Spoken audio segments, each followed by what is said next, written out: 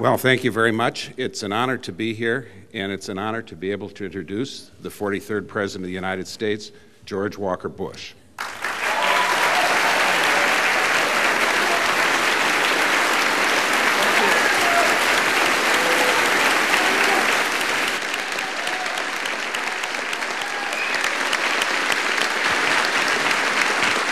Thank you all.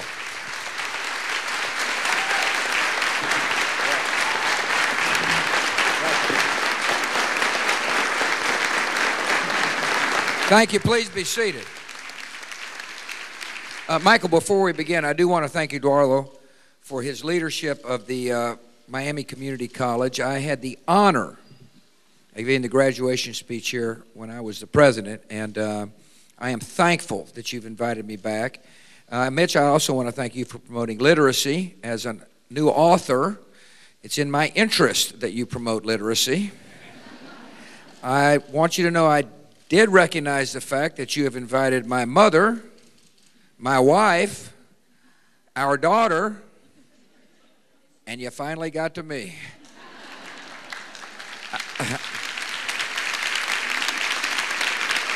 And finally, I want to thank you all for buying this book, which I personally signed. And I understand after this is over, you'll get your copy, and I'm grateful. Well, Mr. President, your book is entitled Decision Points. It's not really an exhaustive autobiography of your full life or the full part of your presidency. Tell us what you wanted to do with this book. I thought it'd be kind of strange to start off, I was born in a log cabin. Wasn't exactly the case.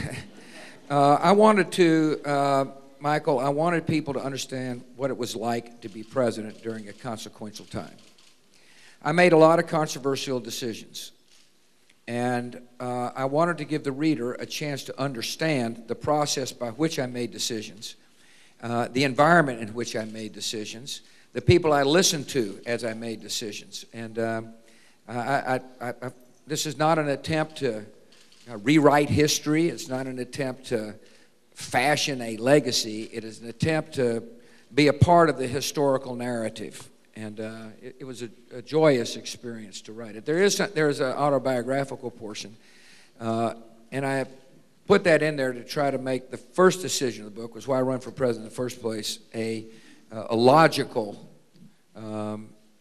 decision for the reader. In other words, I couldn't just say I decided to run without describing the person who was running. And so the book starts off with, can you tell me a day in which you haven't had a drink?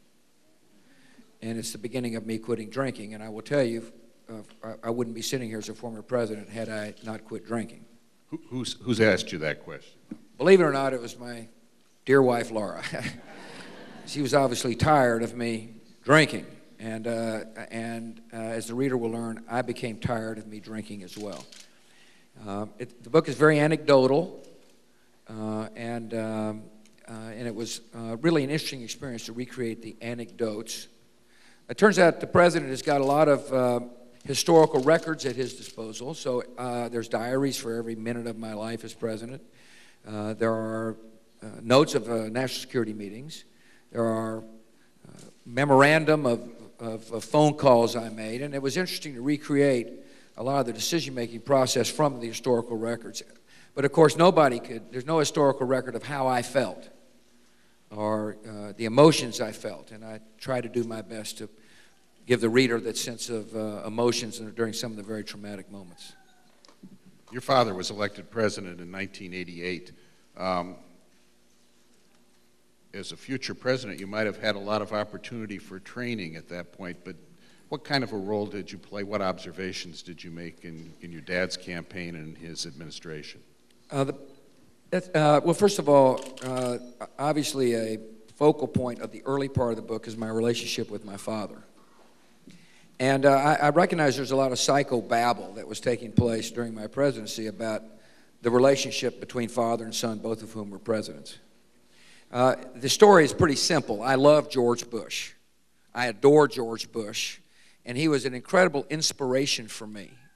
And I learned a lot from him, obviously, as an observer.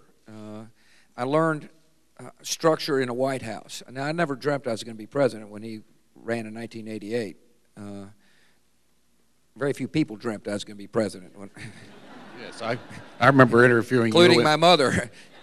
Including you. I remember interviewing you in the Texas delegation with Governor Clements and That's other right. people at the Republican National Yeah, you weren't Convention. saying I'm interviewing a future president.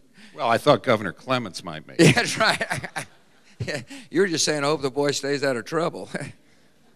Well. Here's what I learned.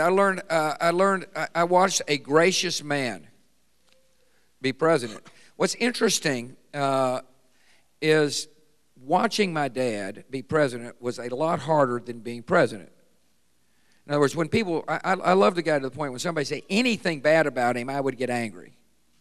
And frankly, at times, was rude, and say so in the book. Because I was defending somebody that meant a lot to me. And so when I became president, it was much easier to deal with the slings and arrows of the presidency, having watched him go through it. And people say, oh, didn't the name calling bother you? Not really. It bothered me for my dad. It really didn't bother me for me, and I make that point in the book.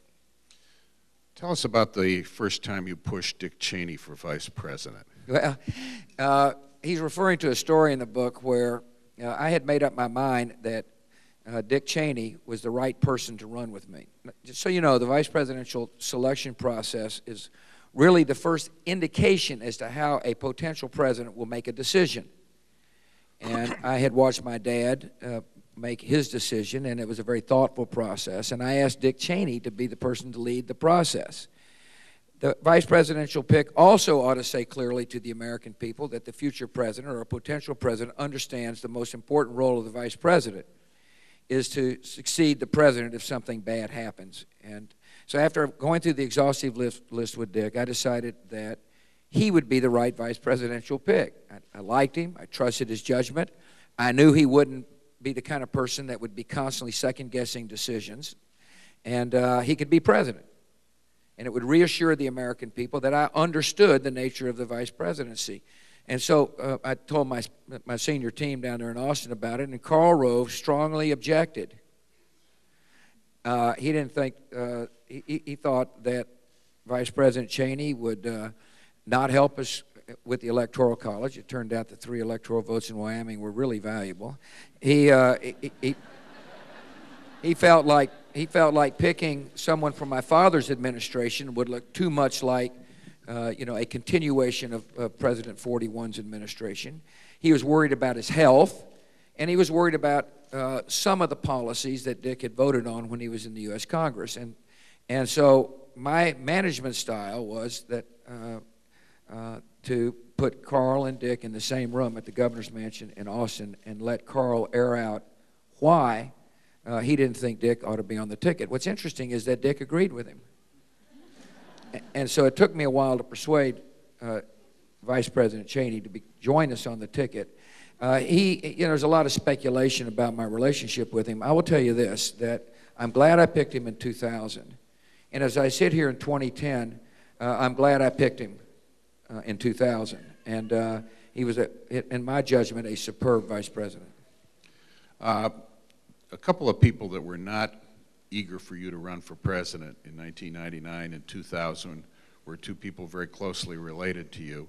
And there's some connection there with what you state as your biggest mistake in the 2000 campaign, or biggest mistake with respect to the 2000 Well, campaign. you're referring to my daughters. Yeah. You can understand why. They had just were graduated from Austin High School, and the idea of their father running and winning, and they go to college with Secret Service, was just really not appealing to them. And Michael's referring to the biggest political mistake of my life was not revealing to the people of Texas that I had been arrested for drunk driving. I'd been up in Maine, and John Newcomb and I went to a bar, and he taught me how to drink beer out of a mug with no hands. Which means you bite the edge of the mug and I had too much to drink and was pulled over by a policeman in Kennebunkport, Maine, paid the fine, did what I was supposed to do. I had been called for jury duty in Austin, now as governor, and it was a drunken driving charge. I'd been dismissed from the jury, but as I was walking out of the courtroom, a reporter said, "Have you ever been arrested for drunk driving?" I said I'd done a lot of stupid things when I was young, and that's all I said. And here's the reason. My girls were fixing to drive, and I felt strongly that baby boomer parents should not be visiting their sins upon their children. And I was deeply concerned that if I'd have said yes, that my message to them would have been undermined. They said, oh, he's just saying it. After all, he became the governor. I think we will drink and drive as well. And it was a huge political mistake, because 5 days before the election in 2000, the sealed records were unsealed and dropped in the public arena. That was an easy issue to handle. Of course, I'd have been arrested, but guess what? I quit drinking. But the problem is anything that changes the discourse with 5 days to go in a campaign is monumental. And Carl and I believe that that revelation of the drunken driving probably cost 2 million votes. As people say, wait a minute, we don't need this. You know, we thought he was one way and he's another. They didn't really spend time discerning the issue. There was a reaction. And it was a huge political mistake. If I had to do it over again, I obviously would have revealed at the appropriate time that I had been drinking and driving. I had paid my dues. I had quit drinking, and probably should have held the event at a Mothers Against Drunk Driving seminar. We're here speaking in Florida. Did you think was there any point where you thought you might not get Florida's electoral votes in that 2000 controversy? It seemed like we had to win the race 5 different times, but I wasn't sure. When I think about Florida, there's one thing that really does irritate me, and that was and I put this in the book in a rather gentle way, but the networks called the election in Florida before the panhandle of Florida had closed their polls, and I'm confident it cost me a lot of votes. A lot of Americans don't understand, but most of Florida's on the eastern time zone, but the panhandle's out there in the central time zone. And so when they called the election at 7 o'clock Eastern, there's a lot of people who say, well, it's over. No need for me to go vote. But it was a very traumatic time. I am most grateful for one of my early decisions, and that was on Election Day. A couple of things. One, people were urging me to go declare victory, and Brother Jeb took me aside and said, don't do it. And his judgment was right. Secondly, I woke up really early in the morning and asked Jimmy Baker to come down here. My dad's dear friend and one of the great public servants ever, and it worked out fine. But it was an interesting period. As president, you met and dealt with many foreign leaders. You write about at least some of them in the book in varying shapes and forms. You write, I have always been able to read people. Vladimir Putin, when you first met him, you said you got a sense of his soul.